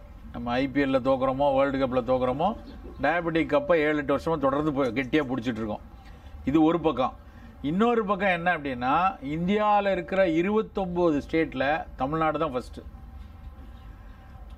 போன வருஷம் கூட கேரளா வச்சுருந்தாங்க, இந்த தடவை நம்ம வாங்கிட்டோம். அவங்கள்ட்ட அந்த பர்சன்டைல் ஆஸ்பெக்டில், பர்சன்டேஜ் ஆஸ்பெக்டில் கணக்கு போட்டு வருஷம் கொடுக்குறாங்க. இந்த வருஷம் கப்பு நமக்கு. அப்புறம் இது இன்னொரு ரீசன் என்னன்னா, நம்ம நினைக்கிற மாதிரி அந்த ரீசன் ஃபார் டயபெட்டிக்கில் நமக்கு எல்லாருக்கும் தெரியும், ஹை இன்டேக் ஆஃப் கார்போஹைட்ரேட்டு, அப்புறம் செடன்ட்ரி லைஃபு, ஸ்ட்ரெஸ்ஃபுல்லு, அது மாதிரி நிறைய ரீசன்ஸ் எல்லாருக்கும் தெரிஞ்ச விஷயம். சக்கரை அதிகமாக எடுக்கிறது எல்லாம் தெரியாத விஷயம் கூட்டிக்கிட்டே இருக்குது. இந்த வருஷம் புதுசாக ஒரு டேட்டா கொண்டு வந்திருக்காங்க. ஏர் பொல்யூஷன் சக்கரை வியாதியை உண்டாக்குதுங்கிறான். ஏர் பொல்யூஷன்னால தும்மல் வரும், சளி வரும், ஆஸ்துமா வரும், அரிப்பு வரும்னு படித்தோம். இப்போ சக்கரை வியாதி வர்றதுக்கும் அது ஒரு காரணங்கிறாங்க. அது வந்து ஒரு ரொம்ப எவிடென்ஷியலாக நிறைய ரிசர்ச் பண்ணி அவங்க சொல்கிறவங்களாம் சாதாரண ஆள் கிடையாது. அந்த குளோபல் ஹெல்த் சேலஞ்சஸ்க்கு 130 ஆத்துறதுக்கு அவ்வளோ பேர் சேர்ந்து எழுதி அவங்க வந்து அதை பண்ணி கொண்டு வராங்க. எதுக்கு நான் சொல்கிறேன்னா, ரீசன்ஸ் கூடிக்கிட்டே இருக்குது. நிறைய புதிய காரணங்கள் வந்து மருத்துவம் இல்லாத வாழ்வியல் காரணங்கள், சுற்றுச்சூழல் காரணங்கள்லாம் எபிஜெனட்டிக்ஸ்னு ஒரு துறை வந்து பெருசாகிட்டே இருக்குது. முன்னாடிலாம் வந்து எல்லாமே மரபு ரீதியாக வருதுன்னு சொன்னது, இப்போ மரபுகளை வந்து மாற்றக்கூடிய இன்ஃப்ளூயன்சஸ், அதுக்கான ட்ரிகரிங் ஃபேக்டர் வந்து நம்ம லைஃப் ஸ்டைலிருந்து, நம்மளுடைய சுற்றுச்சூழல்லேருந்து வரலாம். அந்த ட்ரிகரிங் ஃபேக்டர் வந்து நம்ம நினைக்கிற மாதிரி காற்றில் இருக்க டயாக்சின் இல்லைன்னா காற்றில் இருக்கிற ஒரு மாசுன்னு மட்டும் இல்லை, பிக் பாஸாக கூட இருக்கலாம், தெரியாது. அதனால் அது மாதிரி எந்த ஒரு கார்சினோஜனையும் நம்ம வீட்டுக்குள்ளே விடாமல் வச்சுக்கிறது வந்து நல்லது. நம்ம நினைக்கிற மாதிரி இல்லை. ஏன்னா ஒரு மன அழுத்தமோ ஒரு சூழலியலில் இருக்கக்கூடிய ஒரு விஷயமோ எந்த அளவுக்கு நமக்கு ஒரு டிசீஸை உண்டாக்கும்னு கணக்கிட முடியாத அளவுக்கு கூடிக்கிட்டே இருக்குது. ஸோ அப்போ நம்மளோட அப்ஜெக்டிவ் என்ன? இன்றைக்கி நம்ம நல்லா இப்போ நிறைய இங்கே 30s 40s இருக்கவங்க நிறையா இருக்கும். நம்மளுடைய ப்ரைமரி அப்ஜெக்டிவ் என்னவாக இருக்கும்? எல்லாருக்கும் நம்ம குழந்தைகளை நல்லா படிக்க வைக்கணும். மிகச்சிறப்பாக நமக்கு பல சிரமங்களுக்கு இடையில் படித்து வளர்ந்து வந்திருக்கலாம் எல்லாரும். நமக்கு கிடைக்காத பல விஷயங்களை குழந்தைகளுக்கு கொடுத்து நல்ல பிரமாதமாக கொண்டு வரணும்னு. இன்றைக்கி இருக்கிற ஒரு சூழல் என்ன அப்படின்னா மிகச்சிறப்பாக நம்ம பிள்ளைங்க வந்துடுவாங்க. படிப்புலேயும் சரி, அவங்களுக்கு ஏகப்பட்ட கைடன்ஸ் இருக்குது. இன்றைக்கி நல்லா படிக்க முடியும், நல்ல ஒரு ஃபிசிக்கல் ஆக்டிவிட்டீஸ் எடுத்துகிட்டு வர முடியும், எல்லாமே இருக்குது. பட் என்ன ப்ராப்ளமாக இருக்குது அப்படின்னா, அவங்களுக்கு அந்த குவாலிட்டி ஹெல்த் கிடைக்குமா அப்படிங்கிறதுல நம்ம கொஞ்சம் அக்கறையாக இருக்க வேண்டிய கட்டாயத்தில் இருக்கும். அது விளையாட்டாக இல்லை, ரொம்ப அதாவது முன்னாடி வந்து ஒரு சாய்ஸ் மாதிரி இருந்துச்சு, இப்போ மேண்டேட். இப்போ நம்ம செய்ய தவறிட்டோம் அப்படின்னா நிறைய எதிர்பாராத நோய்கள் வந்து வர்றதுக்கான வாய்ப்பு இருக்குது. இன்னொன்று, நம்ம நினைக்கிற மாதிரி எல்லா ரேசஸுக்கும் இம்யூன் சிஸ்டம் ஒரே மாதிரி கிடையாது. ஆனால் டயட்டு, நம்மளுடைய லைஃப் ஸ்டைல் எல்லாம் ஒரே மாதிரி ஆக்க ட்ரை பண்ணுறாங்க. அதுக்கு காரணம் பின்னாடி இருக்க காமர்ஸ். நான் சொல்ல புரியுதுன்னு நினைக்கிறேன். ஆமாம், லான்செட்டுங்கிறது மெடிக்கல் ஜேர்னல், அது LANCET. லான்செட்டுங்கிறது ரொம்ப பாப்புலர் ஜேர்னல். அது எல்லா டாக்டர்ஸ் மெடிக்கல் ஃபீல்டில் இருக்கவங்களுக்கு எல்லாருக்கும் தெரியும். நீங்கள் ஒன்றும் இல்லை, கூகுளில் போட்டு global health challenges 2018, WHO world ஹெச்ஓட world health organisation தான் பப்ளிஷரு. அதான் அதே பேப்பர் தான். அதை வேர்ல்டு ஹெல்த் ஆர்கனைசேஷன் தான் பப்ளிஷ் பண்ணுவாங்க. லான்செட் வந்து அதை போடுவான். அவன் வந்து பிரிண்டர் அவங்க. ஸோ எதுங்கய்யா? ஆமாம், நான் ஆரம்பிக்கும் போது சொல்ல எதுக்கு நான் சொல்ல வந்தேன்னா, உணவை வந்து ஜென்ரலைஸ் பண்ண முடியாது. நான் சொல்ல வந்த கருத்து வந்து, நீங்கள் வந்து நம்ம ஒவ்வொருத்தருடைய உடல்வாகவும் வேற வேற. இப்போ நியூசிலாந்தில் வந்து மௌரீஸ்னு ஒரு இனக்குழு இருக்காங்க. அவங்க பார்த்தீங்கன்னா இயல்பாகவே எல்லாரும் 180 கிலோ 200 கிலோ இருப்பாங்க. பார்க்கவே ரொம்ப அகண்ட செஸ்ட் இருக்கும், ரொம்ப குண்டாக இருப்பாங்க. நான் வந்து 2001-2களில் அவங்கள கொஞ்சம் பேரை சந்திச்சிருக்கேன். யாருக்குமே அவங்களுக்குலாம் டயபெட்டிக் வந்ததில்லை. அப்போது நல்ல ஒபிசிட்டி வந்து ரொம்ப ஒபிஸாக இருந்தால் டயபெட்டிக் வரும்னு ரொம்ப பயந்து அந்த 45-50 வயசில் இருக்க மௌரிஸ் யாருக்குமே அவங்க ஃபுட்டுலேயே நிறைய காப்ஸ் உண்டு. நியூசிலாந்தில் உள்ள அவங்க பாலினேஷியன் ட்ரைப் அவங்களும் சாப்பிட்டாங்க, அவங்களுக்கு இல்லை. அதே மாதிரி இப்போ அமெரிக்கன்ஸ் எடுத்தாலும் சரி, ஆஃப்ரிக்கன்ஸ் எடுத்தாலும் சரி, ஒவ்வொரு ரேசஸுடைய உடல் வாகுக்கு ஏற்ற மாதிரி தான் ஒரு உறுப்புகளும் இருக்கும். உதாரணத்துக்கு எடுத்தான்னு வச்சுக்கோங்களேன், இப்போ வந்து ஒரு கிட்னி இருக்குன்னா கிட்னியுடைய நெஃப்ரான்ஸோடைய எண்ணிக்கை ஒரு ரேசஸ்க்கும் டிஃப்ரெண்ட்டாக தான் இருக்கும். அப்போ அந்த ரேஸை ஒரு வகையான உணவை சாப்பிட்டுட்டு வரும்போது அதை சீரணித்து அதை வந்து வெளித்தள்ளுறதுக்கு ஒரு 2000 வருஷமாக அதுக்கு உடம்புல ஒரு பழக்கம், 2000-5000 வருஷமாக ஒரு பழக்கம் இருக்கும். இன்னொரு ரேஸ் வந்து அவங்க சாப்பிடக்கூடிய உணவை அவங்க டைஜஸ்ட் பண்ணி அந்த அளவான நெஃப்ரான்ஸ் வந்து அதை வெளியேற்றக்கூடிய தன்மை இருக்கும். நம்ம வந்து அவங்க சாப்பிட்றத டபால்னு நம்ம ஒரே நாளில் எல்லாத்தையும் மாற்றுறது, கொஞ்சம் கொஞ்சமாக மாறுறது, நம்மளுடைய அடுத்த ஜென்ரேஷன் அதுக்குள்ளேயே போகிறதுல வந்து சில ரிஸ்க் இருக்க தான் செய்யுது. நெஃப்ரான் மட்டும் இல்லை, நெஃப்ரான் ஒரு உதாரணத்துக்கு சொல்கிறேன், எல்லா உடம்புல இருக்க எல்லா ஆர்கன்ஸ்லேயுமே வந்து நம்ம மரபு ரீதியான ஒரு பழக்கம் இருக்குது. அதை வந்து நம்ம தடாலடியாக வேற ஒரு விஷயத்துக்குள்ளே உணவுக்குள்ளே போகிறப்ப சில சிக்கல்களே வரும். நம்ம உடம்பு அதை மீறி சரி பண்ணதுக்கு மேக்சிமம் முயற்சி பண்ணும். ஆனால் ஒரு சிலருக்கு அதில் வந்து ஒரு சின்ன பிரச்சனைகளோடு போய் நிற்கும். அதனால் மரபை ஏன் இப்போ எதுக்கு இப்போ தோசை பாரு அரிசியை போட்டு தோசை இங்கே ஏன் அதை சொல்லணும்? அந்த தோசைக்கான காரணம் என்ன அப்படின்னா, இதெல்லாம் நம்ம மரபில் பழக்கமான விஷயம், நம்ம தொடர்ந்து சாப்பிட்டுட்டு இருந்த விஷயம். பல காரணங்களுக்காக அது வந்து வழக்கொழிஞ்சு போச்சு. திரும்ப ஏன் அதை கொண்டு வரோன்னா, நம்ம ஒன்று டிஃப்ரெண்ட் அதிலிருந்து கிடைக்கக்கூடிய வேற கனிமங்கள், உப்புக்கள், அது நல்லது செய்யக்கூடிய பல விஷயம் நமக்கு இருக்குது. அதெல்லாம் இழந்துட்டு மோனோட்டோனஸாக ஒரே அரிசியும் கோதுமையும் பிரதானமாக ஆக்கினதுனால தான் பல பிரச்சனைகள் வருதுன்னு ஒரு பேச்சு இருக்குது. ஏன் 65-70களுக்கு அப்புறம் தான் அரிசியும் கோதுமையும் பிரதானமாச்சு. அது வரைக்கும் வந்து நம்மளுடைய தாத்தா பாட்டி கேட்டிங்கன்னா கூட ஒரு வாரத்துக்கு 2 நாள் 1 நாள் இட்லி தோசை சாப்பிட்டாங்க. சில வீடுகள்லாம் தீபாவளி பொங்கலுக்கு மட்டும்தான் இட்லி உண்டு. அப்படி இருந்த குடும்பங்கள் வந்து இன்னும் நம்ம இதில் இருப்பாங்க. ஏன்னா ஒருத்தர் ஒரு எழுத்தாளர் எழுதும் போது படித்த ஞாபகம் இருக்குது. 3:30 மணிக்கு வேகமாக பேக்கை தூக்கிட்டு ஓடி இருக்கார். என்னன்னா அவங்க வீட்டில் இன்னைக்கு இட்லி சுடுறாங்க அப்படின்ட்டு. யோசிச்சு பார்த்தா அப்படி இருந்திருக்கோம் நம்ம. இப்போ சமீபத்தில் நான் படித்தேன், அதை 3:30 மணிக்கு திடீர்னு ஓடுறதுக்கு ஒரே காரணம் அந்த இட்லியாக தான் இருந்திருக்கு. அந்த அளவுக்கு நம்ம சாப்பிட்டுட்டு இருந்தோம் மற்ற தானியங்களை. ஆனால் இப்போ வந்து டோட்டலாக அதை விட்டு வெளியே வந்துட்டோம். அதில் 2-3 ஏன் சொல்கிறேன்னா, ஒன்று சில தானியங்கள், அதில் குறிப்பாக கம்பு, வரகு, குதிரைவாலி, இதெல்லாம் வந்து கொஞ்சம் கிளைசமிக் இண்டெக்ஸ் குறைவு, சர்க்கரையை வேகமாக ரத்தத்துக்குள்ளே அப்சார்ப் பண்ணாது. எந்த உணவு ரத்தத்தில் சர்க்கரையை வேகமாக எடுக்குதோ, இப்போ நம்ம உருளைக்கிழங்கு அப்படி வேக வச்சு மசிச்சு சாப்பிட்டோம்னா உருளைக்கிழங்குல இருக்கிற 95% அந்த கார்போஹைட்ரேட் விதின் ஒரு 30-40 நிமிஷத்துக்குள்ளே வேகமாக பிளட்டுக்குள்ளே போக ஆரம்பிச்சிடும். அவ்வளோ வேகமாக அப்சார்ப் ஆகும். அதே நல்ல பாலிஷ் போட்ட பச்சரிசி சாப்பிட்டா படு வேகமாக அதுவும் அப்சார்ப் ஆகும். அது எப்படி சர்க்கரையை தண்ணியில் கலந்து குடிக்கிறத விட கொஞ்சம் தான் டிலே ஆகும், மற்றபடி அவ்வளோ வேகமாகும். ஆனால் அதே வந்து கம்பஞ்சோரை சாப்பிட்டீங்கன்னு வச்சுக்கோங்க, கம்புலேயும் கார்போஹைட்ரேட் 65% இருக்குது. ஆனால் அந்த கார்போஹைட்ரேட் கொஞ்சம் ஸ்மார்ட்டானது. அது வந்து அது வெறும் கார்ப்ஸ் மட்டும் இருக்காது, அதில் வேறு வேறு நிறைய ஃபைபர், ஏகப்பட்ட ஃபைபர் இருக்குது. அதில் சாலிபிள் இருக்குது, இன்சாலிபிள் ஃபைபர் இருக்குது. அப்புறம் அந்த ஸ்ட்ரக்சர், அந்த கார்போஹைட்ரேட்டோட ஸ்ட்ரக்சரே பார்த்தீங்கன்னா அது வேறு வேறு இப்போ அமைலோபெக்டின்னு சொல்லுவாங்க. அது ஒன்றோட ஒன்று சேர்ந்து இருக்கிறதுனால லேஸில் உடையாது. நம்ம பல்ல வச்சு கடிச்சு அப்புறம் வாயில் இருக்க அமைலேஸ் உடைச்சி வயிற்றுக்குள்ளே இருக்க அமைலாம் உடைச்சி அப்படியே உடஞ்சி அந்த அப்சார்ப் ஆகிறதுக்கான டைம் வந்து கொஞ்சம் டிலே ஆகும். எந்த உணவு மெதுவாக அப்சார்ப் ஆகுதோ அது எல்லா நோய்க்கும் நல்லது.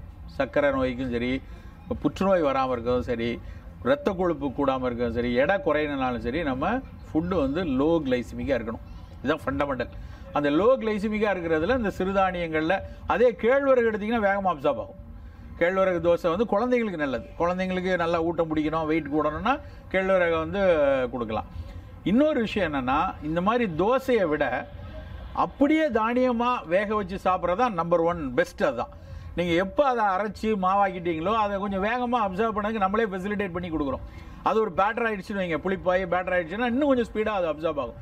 அதுக்கு பதிலாக அவங்க சொன்ன அத்தனை தானியங்களையும் தினை பொங்கல், குதிரைவாலி மோர்ச்சோறு, வரகரிசியில் கோழி பிரியாணி, அப்புறம் சாமை அரிசியில் வந்து புளியோதரை அப்படி சாப்பிட்டிங்கன்னா அந்த ஸ்ட்ரக்சர் முழுசாக இருக்கிறதுனால அது கொஞ்சம் மெதுவாக தான் அப்சர்வ் ஆகும். கோயம்புத்தூரில் வந்து ஒரு டயபெட்டிக் ஹாஸ்பிட்டலில் வந்து அவங்க ஒரு ஸ்டடியை பண்ணாங்க. ஒரு பேட்டராக இருக்கும்போது எப்படி அப்சர்வ் ஆகுது, அப்படியே ஆசச் பண்ணி சாப்பிட்டா எப்படின்னு பார்த்தா அந்த முழு தானியமாக இருக்கும்போது நல்லாயிருக்கு. ஸோ ஃபஸ்ட் சாய்ஸ் அதுக்கு வச்சுக்கோங்க. ரெண்டாவது சாய்ஸாக சரி அதெல்லாம் குழந்தைங்களுக்கு கொடுக்க கொஞ்சமாக கஷ்டமாக இருக்குது, ஒரு நாள் அப்படி தோசையாக ஊத்தப்பமாக அப்படி பண்ணி சாப்பிட்டுக்கலாம்.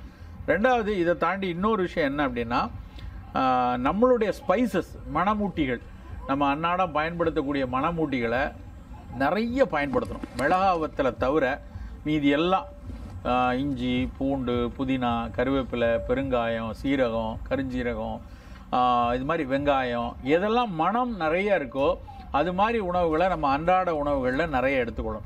அது ஏதாவது ஒரு ஃபார்மில் குருமாவாக சாப்பிடுங்க, இல்லை வந்து டீயில் போட்டு சாப்பிடுங்க, ஏதாவது வகையில் நம்ம சேர்த்து கொண்டே இருக்கணும். இந்த மணமூட்டிகள் எல்லாத்துலேயுமே வந்து ஒரு அதில் இருக்கக்கூடிய அந்த வாலட்டைல் ஆயில் மட்டும் இல்லாமல் நிறைய உடலுக்கு நல்ல, குறிப்பாக புற்றுநோய்கள் வராமல் தடுக்கிறதுக்கான குட்டி குட்டி கூறுகள் அதில் இருக்குது. அதுக்காக நம்ம டக்குன்னு உனக்கு லங் கேன்சரா நீ வந்து பெருஞ்சீரகம் சாப்பிடு அப்படி சொல்லலை. நீங்கள் எடுத்துக்கொண்டு இருக்க நமக்கு நம்மளுடைய ஃபேமிலியில் ஒரு ட்ரைட் இருக்குது, அப்போ நமக்கு வராமல் கொஞ்சம் பாதுகாத்துக்கலாம். நமக்கு வந்து அந்த நோய் வராமல் இருக்கிறதுக்கு நடக்கும். அதுவும் குறிப்பாக இன்றைக்குள்ள யங்கர் ஜென்ரேஷனுக்கு ஏதாவது ஒரு வகையில் இந்த மணமூட்டிகளை சேர்த்து கொண்டே இருக்கிறது நல்லது. அப்புறம் இது இல்லாமல் காஃபி, டீ இன்றைக்கி நிறைய வந்து பழக்கம் வந்து, அதுவும் குறிப்பாக இந்த மாதிரி வளர்ந்த நாடுகளில் நிறைய காஃபி. நான் கூட நீ காலையில் பிரேக்ஃபாஸ்ட்டில் என் பக்கத்தில் இருக்கிற டிரைவர் ஸ்மால் டபுள் அப்படின்னாரு. அது என்னன்னு எனக்கு தெரியல. அப்புறம் நான் இந்திய காஃபி மாதிரி கொடுப்பாங்க சார் அப்படின்னாரு. காலையில் 5:45 அதான் நான் குடித்தேன். நல்லா தான் இருந்தது. டிம் ஹார்ட்டனில் வாங்கி குடித்தாங்க. அப்போ அவர் டிரைவர் பேசிட்டே வந்தேன், சார் நாங்கள் எல்லோரும் வந்து ஒரு நாளைக்கு 5 தடவை இது குடிக்கிறேன் சார் அப்படின்னாரு. அப்போ நீங்கள் உங்களுக்காக தான் நான் பால் சேர்த்தேன், நான் வந்து பிக்கு இந்த டபுள்லாம் கிடையாது, ஆனால் சில நேரத்தில் ஊற்றிக்குவேன், சில நேரத்தில் சக்கரை மட்டும் நிறைய போட்டுக்குவேன் அப்படின்னு சொல்லி. நான் எவ்வளோ குடிப்பீங்க சார் அப்படின்னா, அவர் நைட்டெலாம் ஊபர் ஓட்டியிருக்காரு. 3 கப்பு இருக்குது. ராத்திரியில் அங்கே கப்பை வெளியே தானே போடனாக்கா இதுக்குள்ளேயே வச்சுருக்காரு. ஸோ அப்படிங்கும்போது இந்த மாதிரி சாப்பிட்றது இது ரொம்ப ரொம்ப கவனப்படுத்த வேண்டிய விஷயம். ஆக்சுவலாக காஃபியா டீயா அப்படின்னு கேட்டிங்கன்னா டீ தான் ஃபர்ஸ்ட் ரேங்க். ஹெல்த் ஆஸ்பெக்டில் வந்து தேநீருக்கு இருக்கிற ஒரு பலன் காஃபி கிடையாது. அதையும் வந்து நமக்கு பல பேருக்கு வந்து டீ கூட போட தெரியாது. என்னடா ஒரு டீ போடுற ஒரு மாஸ்டர் பிரதமராக இருக்கிற ஒரு கண்ட்ரியிலேருந்து வந்து டீ கூட போட தெரியலையான்னு கேட்கக்கூடாது சொல்ல. அப்படி இல்லை, நம்ம வந்து உண்மையிலேயே மிகச்சிறந்த தேநீர் போடணும்னா அதுக்கு வந்து நம்ம அதனுடைய தேநீருடைய அந்த தேயிலையுடைய முழு பயன் நமக்கு கிடைக்கணும்.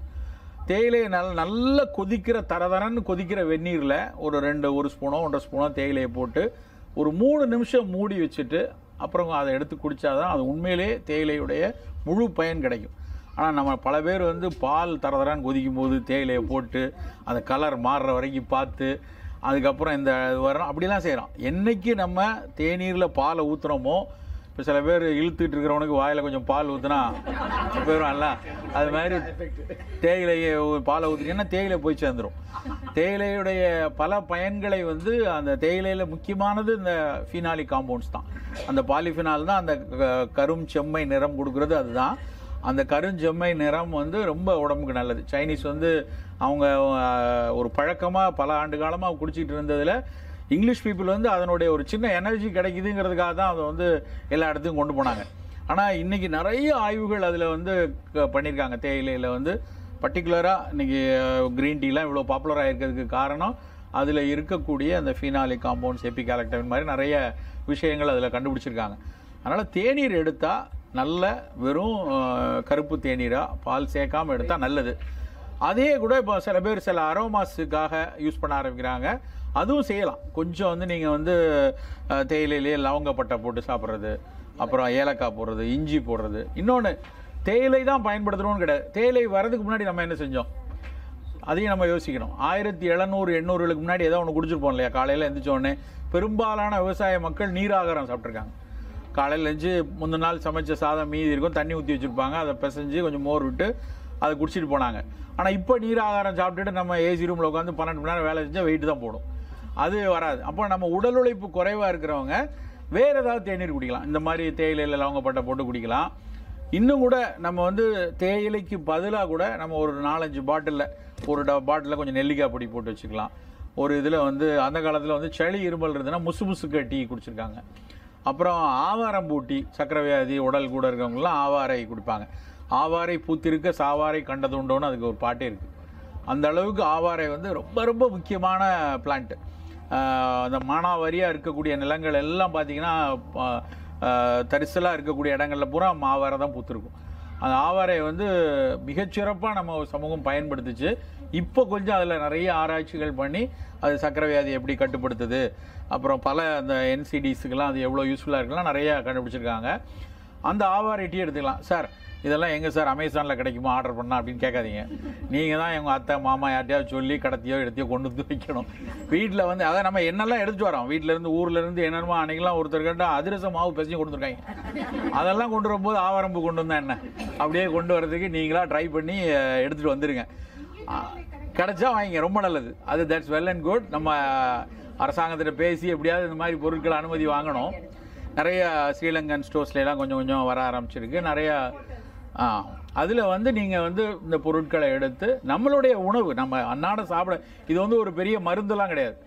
ஆவாரை குடிநீருங்கிறது வந்து ஒரு நம்ம டே டு டே சாப்பிட வேண்டிய ஒரு கஷாயம். அது மாதிரி இந்த என்சிடிஸ் வரக்கூடாது. என்சிடி நான் சொல்கிறது வந்து நான் கம்யூனிகபிள் டிசீசஸ்.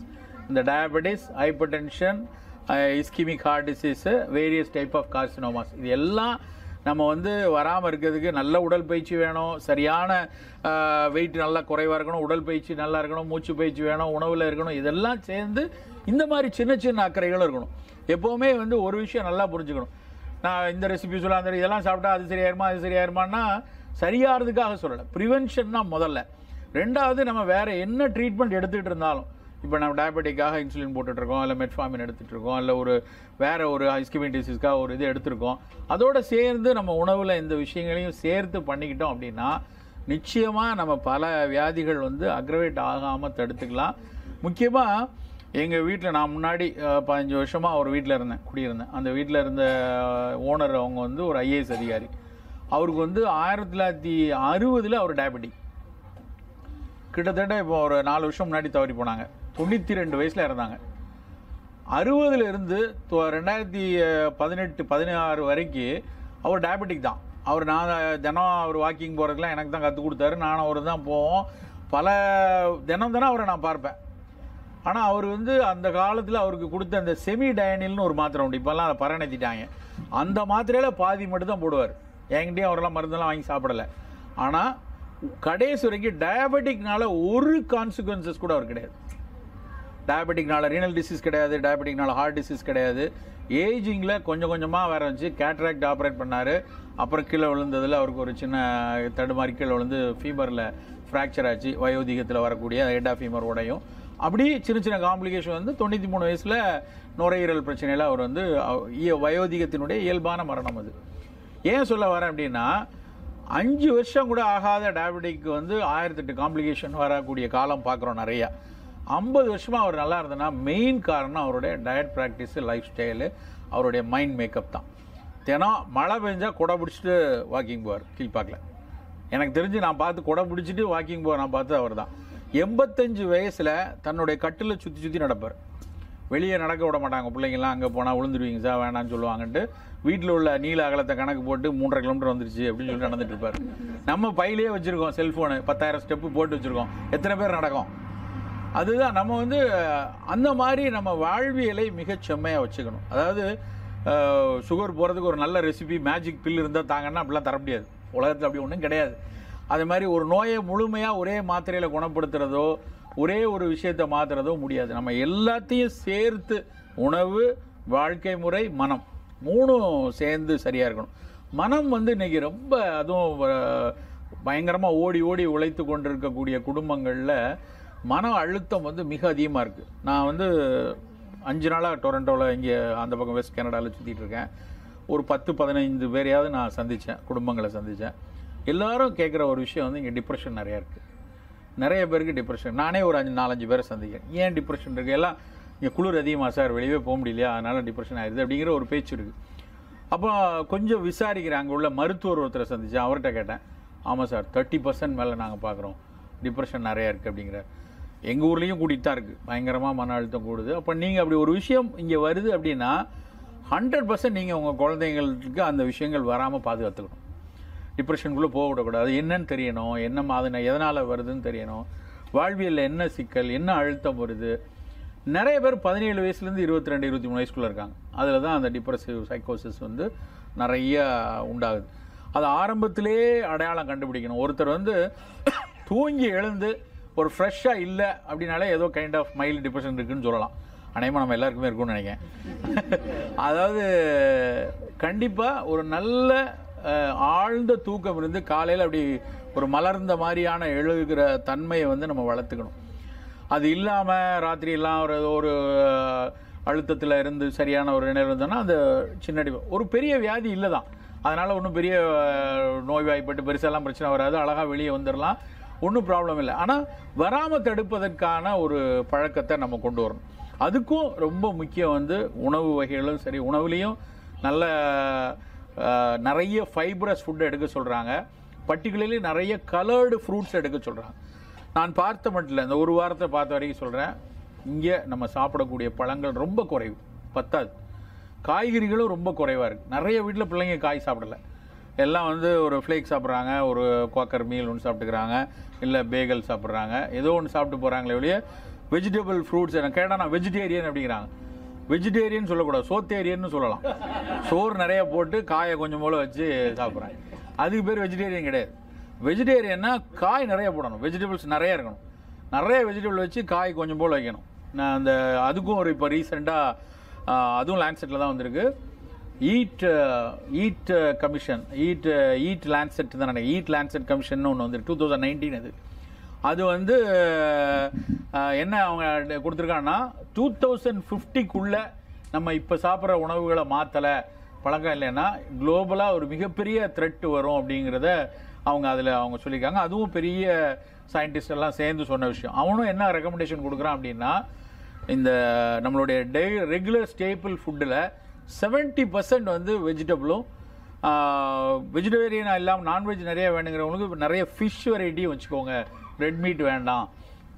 வெஜிடபிளை நிறையா வச்சு நம்ம இந்த ஹோட்டலெல்லாம் சாப்பிட்டா சின்ன கட்டோரியில் காய் வைப்பாங்கள்ல, 3-4 காய், அதில் ஒரு கட்டோரியில் சாதத்தை வச்சுக்கோங்க. அதை பார்த்துக்கிட்டே சாப்பிட்லாம், இல்லை அதை வச்சு சாப்பிட்லாம். ஆனால் நிறைய பேருக்கு வந்து நம்மலாம் வந்து தெற்கத்தி சாப்பாடு சாப்பிட்டவங்க வந்து எதையும் சாம்பார் ஊற்றி புளிக்குழம்பு விட்டு பிசைஞ்சு சாப்பிட்டா தான். அதனால் இனிமேல் பீன்ஸ் பொரியலை போட்டு சாம்பார் ஊற்றி பிசைச்சு சாப்பிட்டுக்கோங்க, முட்டைக்கோஸ் பொரியலை போட்டு புளிக்குழம்பு வச்சு சாப்பிடுங்க, தப்பே கிடையாது. அதுவும் கார்போஹைட்ரேட் தான், அதுலேருந்து நமக்கு எனர்ஜி கிடைக்கும், ஏன்னா கொஞ்சம் மெதுவாக அப்சார்ப் ஆகிற தன்மை இருக்கும். ஸோ அந்த உணவு பழக்கத்தில் நிறைய காய்கறிகள் எடுக்கிறதையும் பழங்கள் எடுக்கிறதையும் கண்டிப்பாக கனடிய வாழ் மக்கள் நீங்கள் வந்து என்ஷூர் பண்ணணும். அது என்ன இப்போ சிலதான் நீங்கள் ஃப்ரோசன் வெஜிடபிள் தான் கிடைக்குது, எது பக்கத்தில் கிடைக்குதோ, எது நேச்சுரலாக கிடைக்குதோ, எல்லா காயும் ஒன்று தான், எல்லா பழங்களும் ஒன்று தான். எல்லாம் ஒன்று ஒரு இதுக்கு கூட குறைய இருக்குமே ஒழிய இந்த காயெல்லாம் நல்லதே இல்லை, இந்த பழம்லாம் நல்லதே இல்லைன்னு எதையும் நம்ம சொல்ல முடியாது. இங்கே ப்ளூபெர்ரி கிடைக்குது, எங்கள் ஊரில் நவாப்பழம் கிடைக்குது. நவாப்பழமும் ப்ளூபெரியும் ஒன்று தான். நீங்கள் ப்ளூபெரியை பயங்கரமாக ஆராய்ச்சி பண்ணி அதில் ஃபினால்ஸ் இருக்குது, அதில் அந்த ப்ளூ இருக்குது, அப்படியே கேன்சர் ஆகும், ப்ராஸ்டேட் கேன்சர் போகும், எத்தனையோ பண்ணதை சொல்கிறாங்க. அங்கே நவாப்பழத்துக்கு இது ஆராய்ச்சி பண்ணதுக்கு ஆள் கிடையாது. ஆனால் ரெண்டு கிட்டத்தட்ட ஒரே மாதிரியான பெரிஸ் தானே, அதுவும் ஒரு தான் பெரி தான். ஸோ என்ன பழம் கிடைக்குதோ, ஸ்ட்ராபெரியாக இருந்தாலும் சரி. இப்போ ஸ்ட்ராபெரியில் வந்து இங்கே என்ன பிரச்சனை இருக்குன்னா நிறைய கெமிக்கல் ஃபெர்டிலைசர் யூஸ் பண்ணுறாங்கன்னு படிக்கிறோம். அதனால் எங்கேயாவது ஆர்கானிக்னா ஒரு கடைக்கு ஒரு ஃபார்மர் வீட்டுக்கு போனேன் இந்த தடவை போனப்போ. ஒரு ஃபார்மர் வந்து பிக் அண்ட் பை அப்படின்னு நம்மளே போய் பறித்து அப்படி ஒரு தோட்டங்கள்லாம் இருந்தது. அங்கெல்லாம் பார்த்தா ரொம்ப சந்தோஷமாக இருந்துச்சு. அவர்கிட்ட கேட்டேன், ஏதாவது உரம்லாம் போடுவீங்களா? ஏன்னா நாங்கள் வந்து பூச்சிக்கொல்லியே கிடையாது, உரமே கிடையாது. அவர் ரொம்ப இதாக சொல்கிறாரு. அவ்வளோ நல்லா காய்கறிகள் பூரா விளைச்சி ஆர்கானிக்காக வச்சுருக்காரு. அப்போ பிள்ளைகளோடு நீங்கள் போங்க, அது மாதிரி இடத்த பறிச்சுக்கோங்க. நிறைய இங்கே கனடிய நாட்டில் வந்து அவங்களே கொஞ்சம் இடம்லாம் கொடுக்குறாங்க, காய்கறிலாம் போடலாம், கீரை வளர்க்கலாம் அப்படிலாம் சொல்கிறாங்க. அது மாதிரிலாம் இருந்தால் இந்த மாதிரி தமிழ்ச்சங்கங்கள் வந்து அதுக்கான முன்னெடுப்புகளை எடுக்கணும். நம்மலாம் சேர்ந்து ஒரு சின்ன ஃபார்ம் வச்சா எப்படி இருக்கும்? அதில் வந்து இப்போ உங்களுக்கு வந்து மார்ச்லேருந்து செப்டம்பர் வரைக்கும் கொஞ்சம் நல்லா மூவ்மெண்ட் இருக்கும். அப்படின்னா அந்த நேரத்தில் என்ன வளர்த்துக்கலாம், அப்படியான ஒரு கோஆப் மூவ்மெண்ட்ஸை வந்து நீங்கள் உருவாக்கணும். சும்மா நம்ம வந்தோம், நம்ம ஒரு இடத்துல இருந்தோம். சீனர்கள் அப்படி செய்கிறாங்க. ஒவ்வொரு வெளியிலேருந்து இந்த மாதிரி புலம்பெயர்ந்து வரும்போது நம்ம குழுவாக சேர்ந்து நல்ல விஷயங்களை என்ன செய்யணுங்கிறப்ப இந்த மாதிரியான விஷயங்களுக்கும் முன்னெடுக்கலாம். அது ஒரு ப்ராக்டிஸாகவும் இருக்கும். இன்னொன்று, ஒரு அக்ரிகல்ச்சரில் ஒரு நம்ம வீட்டு குழந்தைகள் உள்ள புழங்க அவங்களுக்கு நம்ம ஊரில் என்ன நடக்குங்கிற ஒரு இது தெரியும். அப்போ நம்மளும் என்ன செய்யலாம், நம்ம என்ன பண்ணலாம் அப்படிங்கிற ஒரு பார்வையும் நிறையா இருக்கும். ஸோ அந்த மாதிரி முன்னெடுப்பில் எடுங்க. ஸோ மொத்தத்தில் உங்களுடைய உணவு லோ கிளைசிமிக்காக இருக்கட்டும். சிறுதானியங்கள் நல்ல இங்கே கிடைக்கக்கூடிய, இப்போ இங்கே கீன்வா கிடைக்குதா, இங்கே கிடைக்கும்னு நினைக்கிறேன். அந்த கீன்வா மாதிரியான தானியங்கள், அந்த மாதிரியான தானியங்களை உங்களுடைய ஸ்டேப்பிள் ஃபுட்டுக்கு அதை வச்சுக்கோங்க. ரெகுலராக ரைஸுக்கு பதிலாக அந்த மாதிரி மாப்பிள்ளை சம்பா அரிசி, தூயமல்லி சம்பா, காட்டியானம், கருங்குவாலி, ஏதோ ஒரு அங்கேருந்து கிடைக்கக்கூடிய பாரம்பரிய அரிசி ஒன்று மெயினாக. ஒரே 5 கிலோ அரிசியை நீங்கள் மொத்தமாக வெள்ளை அரிசி வாங்காதீங்க. அரை கிலோவாக வாங்கி வச்சுக்கோங்க. ஒரு ப்ரௌன் பாஸ்மதி, ஒரு ப்ரௌன் பொன்னி, அப்புறம் வந்து ஒரு ரெட் ரைஸ் மாப்பிள்ளை சம்பா, ஒரு ஞவரை, அப்படி வச்சுக்கிட்டு ஒவ்வொரு நாள் ஒரு இதை டேஸ்ட் பண்ணுங்கள். எல்லாமே சுவையாக இருக்கும். எல்லா சுவையும் பழக்கணும். ரொம்ப முக்கியமானது என்னென்னா 6 சுவையும் நம்ம பழகிட்டே இருக்கணும் சாப்பாடில். நாங்கள் சித்த மருத்துவத்தில் ரொம்ப தீவிரமாக நாங்கள் சொல்கிற விஷயம் என்ன அப்படின்னா, அறுசுவை உணவு தான் நமக்கான காப்பான். அப்போ அறுசுவை உணவில் வந்து நம்ம அதிகமாக யோசிச்சு பார்த்தீங்கன்னா, இங்கே வந்து இனிப்பு, புளிப்பு, இல்லைன்னா உப்பு, இந்த 3 தான் அதிகமாக நம்ம சாப்பிட்றோம். நிறைய சுவையை நம்ம துவர்ப்புனா நிறைய பேருக்கு தெரியாது. துவர்ப்புன்னு அப்படி என்ன சுவை சார், அதுக்கு ஏதாவது எக்ஸாம்பிள் இருக்காங்கிறாங்க. துவர்ப்புங்கிறது நெல்லிக்காய், சுண்டைக்காய் வத்தலில், வெந்தயத்தில், கடுக்காயில், வாழைப்பூவில், வாழைத்தண்டில் இருக்க தான் துவர்ப்பு. அந்த டேஸ்ட்டே இப்போ மாறி போச்சு. கசப்பு பெரும்பாலும் நிறைய சாப்பிட்றதில்ல. கசப்பு வந்து நமக்கு பாவக்காயிலேருந்து, கருவேப்பிலேருந்து எல்லாத்துலேயும் இருக்குது. ஸோ அந்த மாதிரி கசப்பும் துவர்ப்பும் உள்ள உணவுகளில் தான் நிறைய மருத்துவ குணங்களும் இருக்குது. 6 வகையான சுவைகள் உள்ள உணவுகளை சாப்பிடுங்க. இது மாதிரி வேறு காய்கறிகள், வேறு தானியங்கள் சாப்பிடும்போது எல்லா டேஸ்ட்டும் வரும். ஒரு டேஸ்ட்டுக்கு பின்னாடி ஒரு மருத்துவ குணமும் இருக்குது. இனிப்பு சாப்பிட்டா உடம்பு வளரும், அதனால தான் டயபெட்டிக் பீல் வேண்டாங்கிறோம். வெயிட்டு கூடும் எல்லாம் இனிப்பு சாப்பிட்டா. அதே சமயத்தில் கசப்பு சாப்பிட்டா, துவர்ப்பு சாப்பிட்டா உடலை சுண்ட வைக்கும். இப்போ ஃபீமேலுக்கு வந்து ரொம்ப எக்ஸசிவ் ப்ளீடிங் இருக்குது, மெனரோஜிக்காக இருக்காங்க. வேலை அங்கே என்ன செய்வாங்க, வாழைப்பூ சாப்பிட வைப்பாங்க. எதுக்கு வாழைப்பூ? வாழைப்பூ வந்து துவர்த்தல்னா தமிழில் வந்து உலர்தல்னு அர்த்தம். துவர்த்து போதல்னா உலர்ந்து போதல் அப்படின்னு அர்த்தம். அப்போ உலர வைக்கிறதுனா உள்ளே இருக்க எண்டோமெட்ரியம் கொஞ்சம் ட்ரை ஆகும். எங்கள் உடம்பு உள்ளே இருக்கக்கூடிய ஒரு அட்ரோபிக் எஃபெக்ட் கொடுக்கும் அப்படிம்பாங்க. ஸோ அந்த எங்களுக்கு நாங்கள் ஆராய்ச்சி பண்ணி பார்க்குறப்ப வாழைப்பூக்கு அப்படியான ஒரு பயன் இருக்குது தெரிய வருது. ஸோ அந்த மாதிரி நம்ம உணவுகளில் 6 சுவை உள்ள உணவுகள் எடுத்துக்கொள்ளுங்க. அதே மாதிரி நிறைய மணமூட்டிகள் நான் சொன்ன இஞ்சி, பூண்டு, சீரகம், ஒன்றுக்கு பின்னாடியும் கருவேப்பிலை ஒன்று மட்டும் போதும். நமக்கு வந்து ஒரு ஐஜிடின்னு இருக்குன்னு வச்சுக்கோங்க, இம்பேர்டு குளுக்கோஸ் டாலரன்ஸ்பாங்க. சர்க்கரை வியாதி வருதா வரலையான்னு தெரியாது. ரொம்ப நாளாக அது 5.9 அது டார்க்காக காட்டுது சார், அண்டர்லைன் போட்டு கொடுக்குறாங்க சார், ரிசல்ட்டை பார்த்தாலே பயமாக இருக்குது அப்படிம்பாங்க. இங்கே 6 ஆயிருமோ 6.1 ஆயிருமோன்னு பயம் இருக்கும். அப்படி அந்த HbA1c பார்டரில் இருக்கிறவங்களுக்கு ஃபுல் ப்ளோன் டயபெட்டிக்காக மாறாமல் தடுக்கிறதுக்கு கருவேப்பிலை பயன்படுதுன்னு இலினாய்ஸ் யூனிவர்சிட்டியில் அவங்க ஆராய்ச்சி பண்ணியிருக்காங்க. அதில் இருக்க கார்பனசாய்டுன்னு ஒரு ஆல்கலாய்டு எடுத்து அதில் பயன்படுறாங்க. ஸோ அந்த மாதிரி நம்ம கருவேப்பிலையை சட்னி அரைச்சி சாப்பிட்லாம். அதை வந்து கருவேப்பிலையை மோரில் அரைச்சி போட்டு குடிப்பாங்க. கருவேப்பிலை நிறைய சாப்பிட்டா ஒரே ஒரு சைடு எஃபெக்ட் தான், முடி நல்லா வளர்ந்துட்டு போடுவேன். அதனால் அதை நல்லா எடுத்துக்கங்க. அது மாதிரி உணவில் முடிந்த வரைக்கும் அக்கறையை நம்ம செலுத்துறது ரொம்ப முக்கியம். மனம் மிக மிக முக்கியமாக இருக்கணும். நிறைய வந்து வீட்டில் இருக்கிற கான்வர்சேஷன்ஸு ஒரு மிக முக்கியமான விஷயம் மன அழுத்தத்தை குறைக்கிறது. என்றைக்கு இந்த செல்ஃபோன் வந்துச்சோ அன்னையிலேருந்து அது ரொம்ப குறைஞ்சி போச்சு. பல பேர் வாட்ஸ்அப்லேயே தான் கூடியிருக்காங்க. அது பார்த்தீங்கன்னா அதில் வந்து அந்த ஒரு சரியான கான்வர்சேஷனாக முகம் பார்த்து பேசுகிறது. முகம் பார்த்து பேசும்போது நான் என்னுடைய பேச்சு அவருக்கு ஒரு வேதனையை கொடுக்கணும், டக்குன்னு என்னுடைய பேச்சினுடைய தரம் மாறும். அதை வந்து நான் செம்மைப்படுத்திக்குவேன். இல்லை என் பேச்சு அவருக்கு குதூகலப்படுச்சுன்னா நான் இன்னும் கொஞ்சம் அதில் போனேன். அப்படியான கான்வர்சேஷன் வந்து வாட்ஸ்அப்பில் கிடைக்காது. ஆனால் நம்ம இளைய தலைமுறை அதுக்குள்ளேயே உட்காந்துருக்காங்க. அது வந்து ரொம்ப மோசமாக. நான் இளைய தலைமுறைன்னு சொல்லிட்டு இருக்கேன். இளைய தலைமுறையை விட 45-50களில் இருக்கவங்க நிறைய இருக்காங்க. அது வந்து ரொம்ப வேதனையாக இருக்குது. நான் ஒரு நாள் வந்து ட்ரெயினில் புதிய எக்ஸ்பிரஸில் வந்து சென்னையிலேருந்து போகிறேன், பாண்டியனில் போகும்போது அங்கே 9:40க்கு ட்ரெயின். ராத்திரி வந்து நான் ஒரு செகண்ட் ஏசியில் உட்காந்துருக்கோம், ஒரு 6 பேர் அந்த கூப்பையில். அதில் வந்து ஒரு அம்மா ஒருத்தங்க, அவங்களுக்கு ஒரு 55 வயசாவது இருக்கும். அந்த மாதிரி எனக்கு எதிர்த்தாப்பில் உட்காந்துருக்காங்க. 2 ஃபோன் வச்சுருக்காங்க. சில எந்திரன் படத்துலலாம் 2 துப்பாக்கி வச்சுருப்பாங்க ரஜினி, அது மாதிரி இப்படி ஒன்று வச்சு ஆப்ரேட் பண்ணுறாங்க. அந்த 2 ஃபோனை வச்சுட்டு 12:30 மணி வரைக்கும் ராத்திரி பேசிட்டே இருக்காங்க.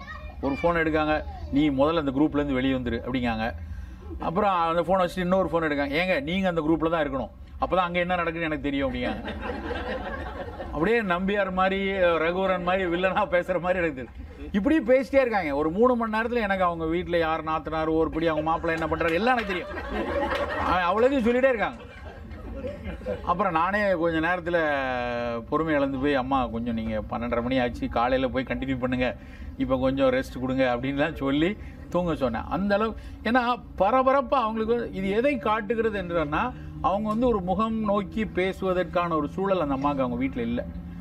ஒரு நல்ல நண்பர்கள் இல்லை, இல்லைன்னா நல்ல ஒரு உறவுகள் இல்லை.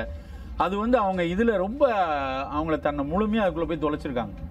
அவங்களுக்கே தெரியாது அவங்களுக்கு அவங்க உடலை எந்த அளவுக்கு அது பாதிக்குது, மற்றவங்கள பாதிக்கிறது எதுவுமே தெரியாத அளவுக்கு ஃபோன் இன்னைக்கு மிக முக்கியமான. இந்தியாவில் நாங்கள் ரொம்ப ரொம்ப ரொம்ப பார்க்குறோம். இங்கே எந்த அளவுக்கும் தெரியல, அங்கே வந்து ரொம்ப மன அழுத்தத்தை மிக அதிகமாக உருவாக்கக்கூடிய ஒரு விஷயமா அந்த ஃபோன் மாதிரியான உரையாடல்கள் வந்திருக்கு. ஸோ அதையிலேருந்து வெளியே விட்டு நல்ல நிறைய நட்பு, நிறைய சமூகம் சார்ந்து நல்ல பேசுறது, நான் முதல்ல பேச்சு அரைக்கும் போது சொல்கிறேன், திண்ணை சார்ந்த உரையாடல், அப்படியான விஷயங்கள் நம்ம மன அழுத்தத்தை நல்லா குறைக்கும். மனம் நல்லா இருக்கணும், கூட உணவு நல்லா இருக்கணும், அதுக்கப்புறம் நம்மளுடைய பயிற்சி அதுவும் ரொம்ப முக்கியம். உடல் பயிற்சி வந்து ஃபிசிக்கல் ஆக்டிவிட்டி அளவுக்கு வந்து இன்றைக்கி ஒரு பலன் கொடுக்கக்கூடிய விஷயம் வேறு எதுவும் கிடையாது. எந்த வயதினராக இருந்தாலும் நல்ல ஒரு உடல் பயிற்சி இருக்கணும். நான் போன வாரத்துக்கு முன்னாடி நான் ஆனந்த விடனில் இன்னா 40ன்னு ஒரு கட்டுரை எழுதிட்டு வரேன், 40 வயசு. அதில் போன வாரத்துக்கு முந்தின வாரம் ஒரு விஷயம் எழுதியிருந்தேன். நிறைய பேர், அதாவது 12 வாரத்தில் அதிகமாக எனக்கு ரிப்ளை வந்தது அதில் தான். என்னென்னா அதில் எழுதினதுக்கும் நேற்று நடந்ததுக்கும் ஒரு ஆச்சு. அதாவது 12வது வாரமோ 11வது வாரம் போன வாரம் வந்துச்சு. அதில் வந்து நடனத்தை பற்றி எழுதியிருந்தேன். எல்லாரும் எப்படி ஒரு இசைக்கு வந்து நம்மளை வந்து இசையில் லயிச்சு நல்ல ஒரு நடனம் இருந்தால் அது உடலுக்கு எப்படி இருக்கும் அப்படிங்கிறத யோசிச்சு அதில் எழுதியிருந்தேன். நேற்று நான் அந்த உலக மரபு திருவிழாவில் பார்த்தா அத்தனை சமூகமும் எவ்வளவு ஆடி பாடி மகிழ்ந்திருக்காங்க தெரியுமா. உண்மையிலே 40 வயசு 45 வயசில் இருக்க ஆப்பிரிக்கனும் ஒரு சவுத் அமெரிக்கனும் அவங்க அந்த ஒரு நடனமும் பார்த்தீங்கன்னா அது வந்து வெறுமனே நம்ம தாங்க ரொம்ப மெதுவாக ஆடுறோம். அவங்க ஆடுற வேகத்தெல்லாம் பார்த்தா பிரபுதேவாவுக்கு ஈக்குவலாக ஆடுறாங்க. அவ்வளவு வேகமாக உடலை இயக்கி அசைத்து ஆடுற ஒரு விஷயம் பார்க்கும்போது அவங்க உடல் நலத்துக்கு அது ரொம்ப உதவியாக இருக்குது. நான் அதுக்காக எல்லோரும் போய் நாளையிலேருந்து ஜும்பா டான்ஸ் ஆடுங்கன்னு சொல்ல வரல. ஜும்பா படித்தாலும் ஆடலாம், பிடிச்சாலும் ஆடிக்கலாம். உடல் இயக்கம்ங்கிறது நம்மளுடைய வாழ்க்கையில் ரொம்ப முக்கியமான விஷயம். ஒரே மோனோட்டோனஸாக உட்கார்ந்த இடத்துல இப்படி பார்த்துட்டு அடித்து அப்படி எழுதிட்டே இருக்கிறது கல்துளையை மட்டும் தான் கொடுக்குது. ஆனால் அப்படி இல்லாமல் நல்ல கைநட்டிக்காக இருக்கிறதுக்கு நடையோ நீச்சலோ, அதாவது 3 விதமான ஃபிட்னஸ் சொல்கிறோம். ஒன்று கார்டியாக் ரெஸ்பிரேட்டரி ஃபிட்னஸ், இன்னொன்று மசில் ஃபிட்னஸ், இன்னொன்று ஜாயின்ட் ஃபிட்னஸ். இந்த 3 ஃபிட்னஸும் நம்ம 95 வயசு வரைக்கும் நமக்கு இருக்கணும். அந்த ஃபிட்னஸுக்கு எந்த அளவில் எந்த சூழலில் நம்மளால் பயன்படுத்திக்க முடியுமோ, அது ஒரு நடனமாக இருக்கலாம், இல்லை சிலம்பத்தில் அன்றைக்கி பார்த்தோம், ஒரு சிலம்ப பயிற்சிக்கு போயிருந்தேன், போய் பார்க்கறதுக்கு போயிருந்தேன். அப்போ அவர் பண்ணிகிட்டு இருக்கிறதெல்லாம் பார்க்கும்போது ஒரு டக்குன்னு வருது, அவர் செய்கிற அத்தனை ஆக்டிவிட்டியில் எல்லா இதுக்கும் உடலுக்கு வலு கிடைக்குது. நாகம் 16 அப்படின்னு ஒன்று சொல்லி கொடுத்துருந்தாங்க. நாகம் 16 என்னன்னா, நாகம் மட்டும்தான் 16 கோணத்துலையும் பார்க்குமா. அதாவது இப்படி வச்சுட்டு நேராக சல்லுன்னு இப்படி திரும்புது இல்லை, இது அதுக்கு மட்டும்தான் முடியும். அது எதிரிகளை தாக்குவதற்காகவும் தன்னை தற்காத்து கொள்வதற்காகவும் அப்படி பண்ணுதுன்னு சொல்லி அதுக்குன்னு ஏற்ற மாதிரி உடல் பயிற்சி கொடுத்துட்டு இருந்தாங்க. அப்படி நம்மக்கிட்ட நிறைய விஷயங்கள் வந்து இயல்பாக வாழ்க்கையிலே இருந்திருக்கு. அது எல்லாத்தையும் நம்ம தொலைச்சிருக்கோம். ஸோ உங்களோட குழந்தைகளை நீங்கள் குழந்தைகள் மட்டும் இல்லை, நீங்களும் நிறைய யங்கர் ஏஜில் இருக்கவங்க இருக்கீங்க, ஃபிசிக்கல் ஆக்டிவிட்டீஸ்க்கு நிறைய எஃபர்ட் கொடுங்க. மென்டல் ஆக்டிவிட்டீஸ்க்கு மனதை நல்ல அழுத்தம் வராமல் வைத்துக்கொள்வது பார்த்துக்கொள்ளுங்க. உணவில் புலாலாக இருந்தாலும் சரி, நம்மளுடைய சிறுதானிய உணவாக இருந்தாலும் சரி, உணவினுடைய அந்த தானியங்கள் சார்ந்த விஷயத்தை குறைச்சி காய்கறிகள் சார்ந்த விஷயத்தை அதிகமாக்குங்க. பழங்களை ஒரு நாளைக்கு 30 to 40% உங்களோட ரெகுலர் ஃபுட்டு வந்து ஃப்ரூட்ஸாக இருக்கட்டும், என்ன ஃபுட்டாக இருந்தாலும் பரவாயில்ல. தேநீர் வந்து மூழ்கல் சாய்ஸாக இருக்கட்டும். பால் குறித்த பெரிய சர்ச்சைகள் இருக்குது, யாரோ ஒருத்தர் கேட்குறேன்னு வர சொல்லியிருக்காங்க. அந்த மாதிரி பால் சார்ந்த விஷயங்களில் நாங்கள் அடிக்கடி வலியுறுத்துறது என்னென்னா, வீனிங் பீரியட்லேருந்து ஒரு 6 வயசு 7 வயசு வரைக்கும் கொடுங்க. அதுக்கு மேலே பால் வந்து ஒரு அவசியமான உணவு கிடையாது. சில நேரத்தில் ஃபங்க்ஷனலாக தேவைப்படும். ஒரு ஆஸ்டியோபோரோட்டிக்காக ஒரு அம்மா இருக்காங்க, அவங்களுக்கு இப்போ ஒரு போஸ்ட்மெனோபாசல், அப்போ கொடுத்துக்கொள்ளுங்க. ஒரு அறுவை சிகிச்சையிலேருந்து மீண்டு வராங்க, அந்த நேரத்தில் கொடுத்துக்கோங்க. அப்படி இல்லாமல் ரெகுலராக பால் குடிக்கணுங்கிறது வேண்டாம். ஏன்னா பால் இளம் வயதில் குழந்தைகளில் எந்த குழந்தை அதிகமாக பால் அருந்ததோ அந்த குழந்தை பயங்கர ஒபிசிட்டிக்குள்ளேயும் பாலிசிஸ்டிக் ஒவேரியன் டிசீஸ்குள்ளேயும் ஏர்லி டயபெட்டிஸும் எல்லாமே வந்து அந்த அதிகம் பால் சாப்பிட்ற குழந்தைகளுக்கு வருதுன்னு ரொம்ப ஆணித்தரமாக பேச ஆரம்பிச்சிருக்காங்க. ஸோ அதனால் அதை ஸ்டேபிள் ஃபுட்லேருந்து வேண்டாம். இப்படியான உணவு கட்டமைப்பை வச்சுக்கிட்டோம் அப்படின்னா அது நம்மளுடைய ஆரோக்கியத்துக்கு மிக அடிப்படையான ஒரு விஷயமா இருக்கும். இனிமேல் வந்து கொஸ்டின் ஆன்சர்ஸ் வச்சுக்கலாம். புதிய வீடியோக்களின் தகவல் பெற சப்ஸ்கிரைப் பண்ணுங்கள், மறக்காமல் பெல் பட்டன் அழுத்துங்க.